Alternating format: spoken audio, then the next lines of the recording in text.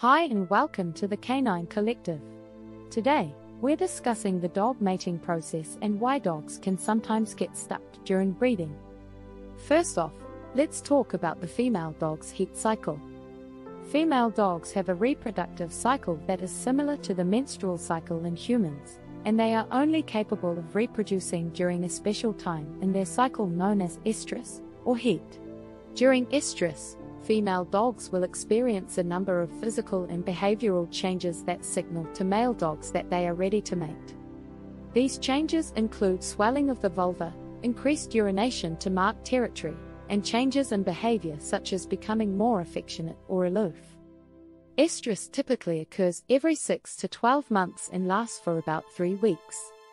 It's important to note that not all female dogs will experience the same symptoms during estrus, and some may exhibit very little outward signs of being in heat.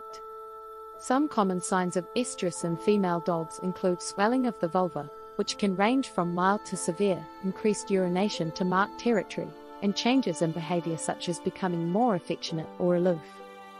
Female dogs may also exhibit a change in their vocalizations, such as barking or whining more frequently, and they may also be more receptive to male dogs.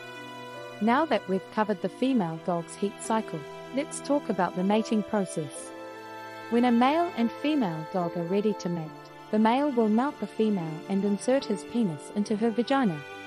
The process of mating can take anywhere from a few minutes to an hour, and the male may mate the female multiple times over the course of a few days.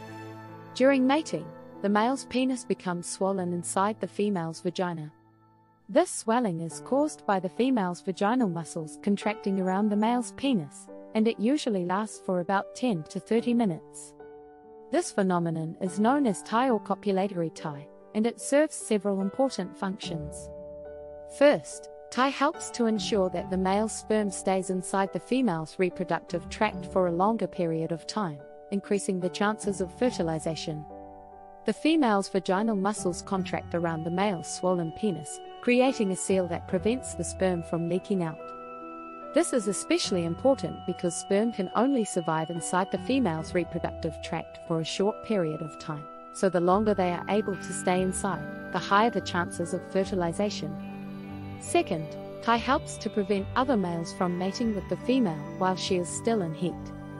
The male's swollen penis creates a physical barrier that makes it difficult for other males to access the female's reproductive tract.